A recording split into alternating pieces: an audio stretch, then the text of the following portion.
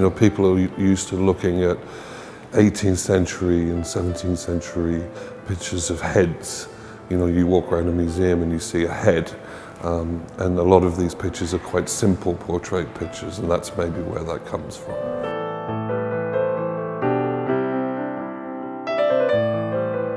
For me, I've always been interested in photography, but different types of photography. I was never satisfied with the shape of the box or the camera that I was given, so I was always fascinated with making my own equipment to do what I wanted it to do, not what I was told.